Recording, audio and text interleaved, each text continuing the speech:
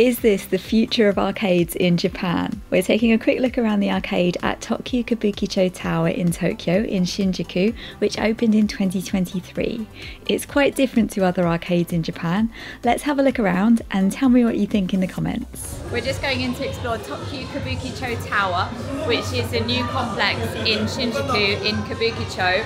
I think it's the largest entertainment complex in Japan, possibly. It's the largest something. It's got a big arcade. We're gonna go look for it. When you go in, the first thing you come across is a large food court with DJs and a dance floor. There's so much neon lights. I think this is one of those kind of touristy food courts. It looks impressive.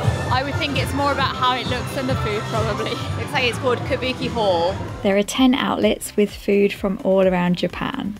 I didn't eat here, but it doesn't have great reviews. Lots of people are saying it's a tourist trap, too expensive and not great quality, which doesn't surprise me.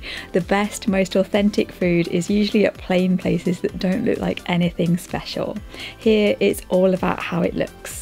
There are lots of complaints in the reviews about a seat charge or table charge and being made to pay for appetizers you don't want.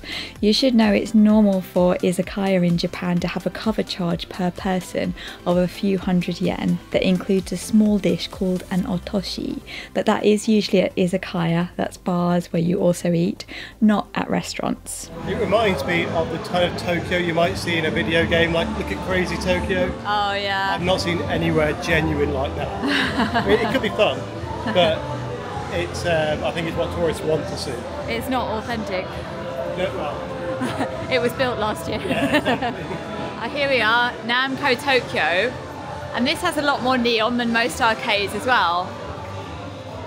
It feels like there's sort of a new generation of arcades that have been built recently.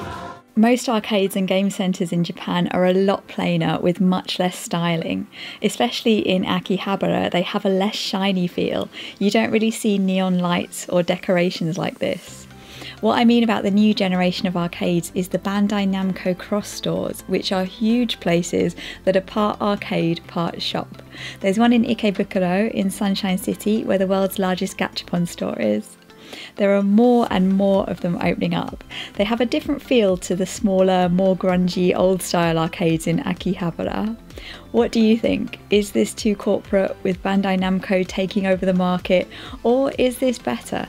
Is it the evolution of game centres? Gachapon in round formation. How exciting. There's some flat gachapon. I've seen some of them in the Namco arcades. You get a coaster. This is Gachapon Odyssey, the only one in the world. Gachapon machine of the future. Wow. It has a 3D effect screen and a giant wheel like the wheel of a ship. There's some sets to take pictures of your Gachapon. This one's just like in Kabukicho where we are. What's this? Smart gachapon. So you can pay on your card, and I think you can just select the thing you want. That seems less fun somehow. Yeah, it's an less hard, like the tactile part of things. We could. Yeah, the mechanical turning the wheel. Yeah, they're putting the money in. I mean, you have a lot of these in London. Yeah, there's a shop that has them in London. But that's because they cost so much. They could be there so they put your pound coins in. Yeah, we're in a 360-degree vortex of Gachapon. The light in here kind of makes it hard to see them as well. It does, it's distracting. Yeah. There's a lot of neon and they're all slightly off colours. There's some regular claw machines. The UFO catchers are pretty much the same as at a regular arcade, but the vibe in here is different. It feels more like a nightlife spot. This is a bit like the Bandai Namco cross stores, but darker and with more neon. There's Ichiban Kuji, one-piece card games, a bit of shop mixed in with arcade, and there's a bar. You don't normally get that in arcades. A lot more of these arcade machines have card readers. You can use Suica cards or payment apps. More of the older machines only take coins, but a lot of these take cards. There's a giant claw machine. This is massive. Oh wow, 500 yen. You can win a big shark. That's bigger than some hotel rooms, I think.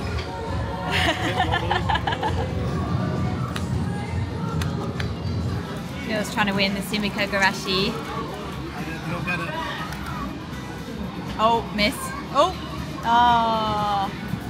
I didn't think that was even going to pick that up. No, I thought it was a big bad miss. We'll get one more go. Can't put your head around the back of these ones. That looks good. No. Ah. Sorry, Aim. It's going to sit with you. The games are pretty similar to other arcades. A bit of Taiko no Tatsujin is always fun. So here's what's in Tokyu Kabukicho Tower. As well as all this stuff, there's also a theatre and a venue, I believe. Oh yeah, Zepp Shinjuku, live venue and nightclub. And there are also 2 hotels, the Belustar, which is at the top, that's more expensive, and the Hotel Groove. Also in this building there's the Tokyo Matrix. It says you can experience real dungeons. It looks like it's like a bit like the Crystal Maze or an escape room, something like that. Not a big fan of that food hall up there. It is fun and colourful how it's decorated, but it does seem like it's just for tourists and it's not very authentic. It looks like they've just taken a load of Japan things and things that people think are Tokyo and mashed them all together for Instagram. The arcade's okay. It's not the best arcade there is, but that's all right. There's lots of other ones in Shinjuku. I'd still like to stay in the hotel there. It was above my price range this time, but I'm sure you get a lovely view. So it's not my new favourite arcade, and while the food hall looks fun, it doesn't seem like a great place to eat. Something about the vibe here in the food hall feels very different to other places in Tokyo. Tell me what you think in the comments. Is this the future of arcades, or do you prefer the old school style?